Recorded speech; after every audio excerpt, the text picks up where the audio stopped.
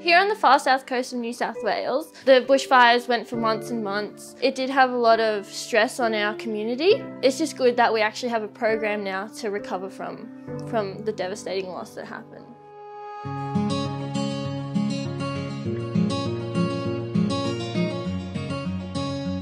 So we've been doing a lot of weeding. Trying to get all the native plants to regrow, like nice, fresh. And also helping build back public spaces. There's benefits for the individuals, there's benefit for the economy. There's also the impact upon the environment. And let's not forget the psychological impact, which is something I talk about quite a bit because I lived through the campaign fire of 2 months of not knowing where the house was going to be there at the end of the day. Up and down the Urubdala and into the Bega Valley, people affected. Deeply traumatised by that. It's really important to see that there are people, young people on the ground, doing stuff to help recover.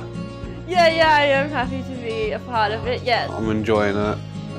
New things to learn pretty much every day. It would not be possible without the foresight and the response of state and federal government working together to make this happen. This is my local community. I've grown up here, so to be a part of recovering after the bushfires means a lot to me, and I really love being in the environment. I think it's the best job that I could get and I'm really excited, yeah.